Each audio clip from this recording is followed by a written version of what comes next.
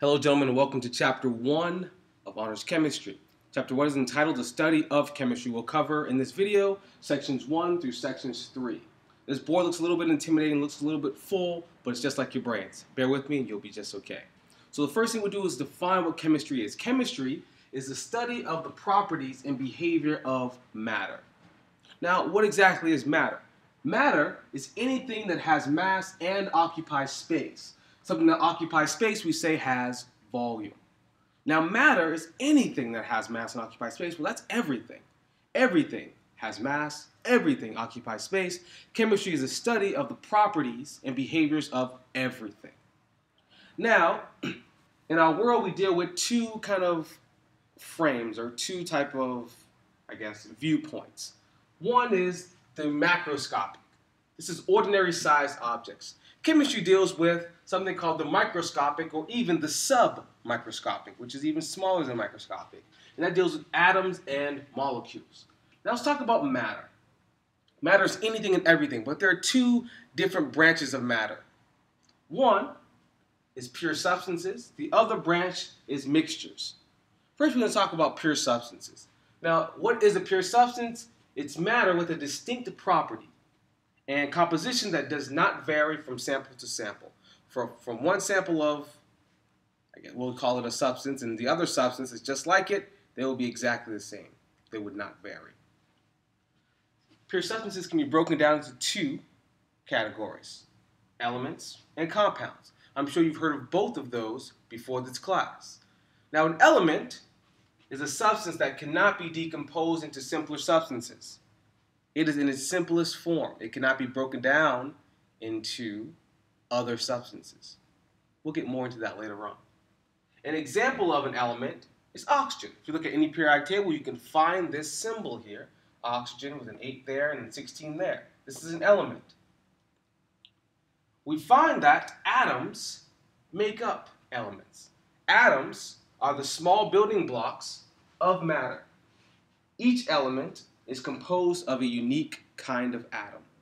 So elements are made of small atoms. The other type of pure substance is a compound. Compounds are substances that are composed of two or more different atoms. So if I have an oxygen and let's say a hydrogen, they come together, they form a compound. Like H2O, that's an example of one. We have two hydrogens coming with an oxygen coming together, forming a compound. Compounds versus molecules. You'll hear molecule being thrown around a lot. We heard molecules up here. A molecule is simply when two atoms, the same or not the same, come together. It's very, very general. Two or more nonmetals coming together is a molecule. So all compounds are molecules, but not all molecules are compounds. We'll get into that later on. Little note down here, compounds can be separated by chemical means only. Meaning I can't take a compound and just smash it or, just heat it up and it be dissolved. Not all the time. It has to be through a chemical reaction that compounds are decomposed. The other type of matter are mixtures. Now we encounter mixtures very often. Every single day, without a doubt, mixtures are in your life. So a mixture is a physical blend of two or more substances in which each substance retains its chemical identity. Key point here is that it's a physical blend. This is a physical process. Taking two things together, physically mixing them up, but those separate things retain their original chemical identities. There are two types of mixtures that we can talk about. The first one is a homogeneous mixture. You know that this root word, homo, means same, so keep that in mind. So these are mixtures that are uniform throughout and all parts appear the same. So it looks the same throughout. All parts of this mixture look exactly the same. An example would be salt water or air or Gatorade. If you look at a glass of salt water or a glass of Gatorade, it all looks the same. You can't say, oh, well, there's the powder, there's the water, there's the sugar. You can't point out those things. They all look the same.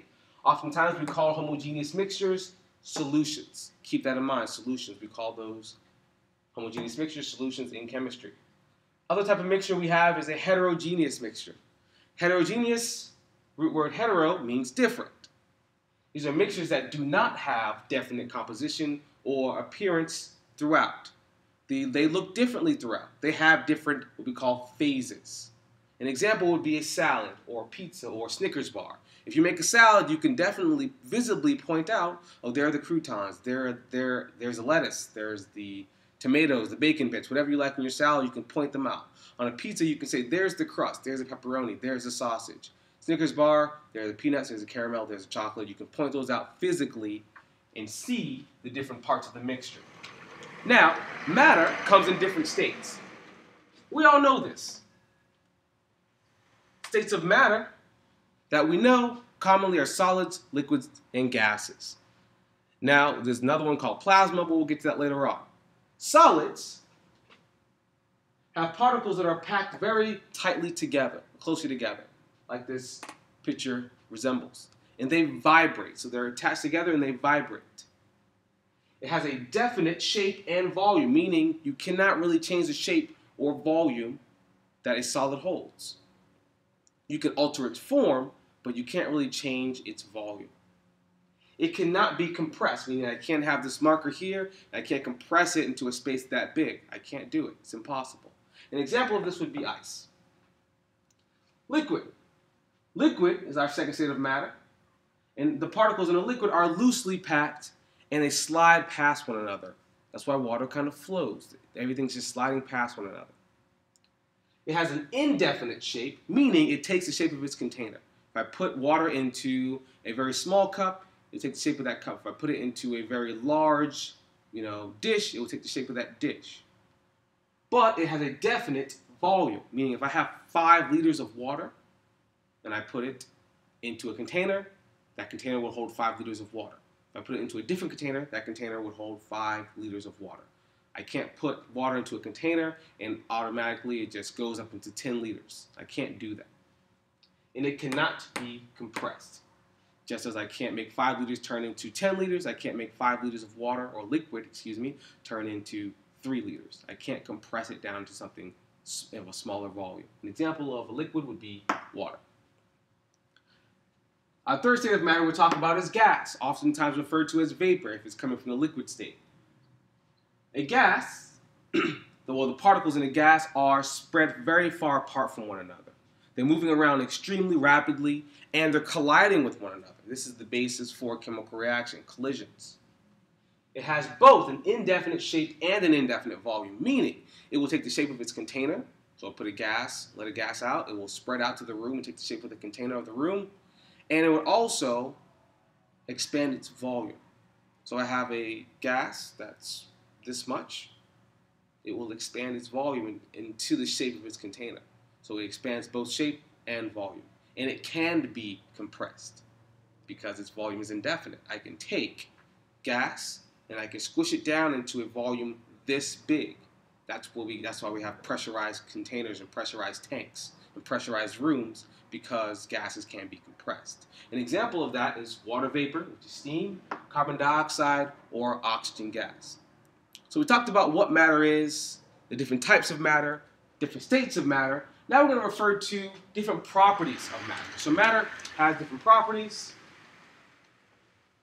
First off, a property is any characteristic that allows us to recognize and distinguish a particular type of matter.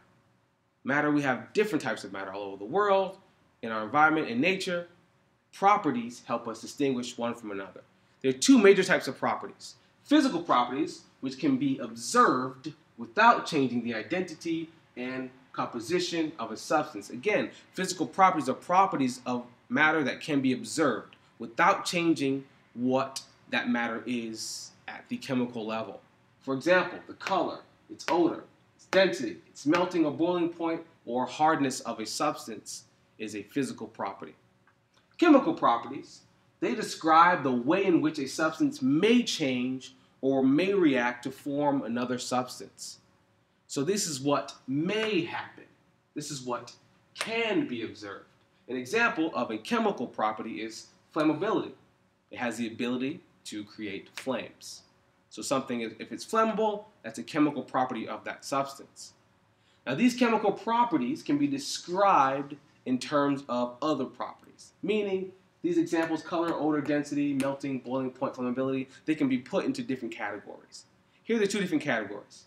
One, these could be described as intensive properties.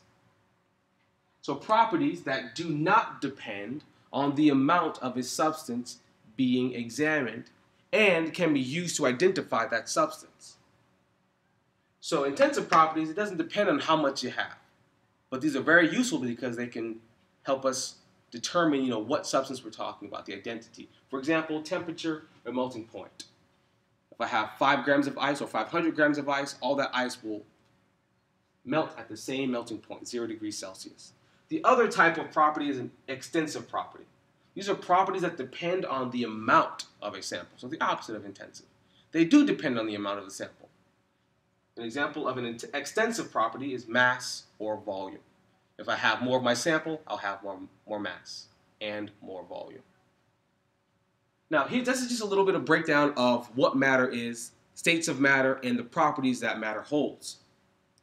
In our next class, we'll talk about, well, what happens when we take away this can, or we take away may, and things actually do happen.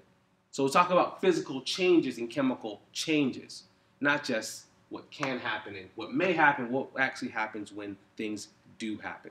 So gentlemen, please take notes, go over anything that you need here, rewind, and come prepared. Adios.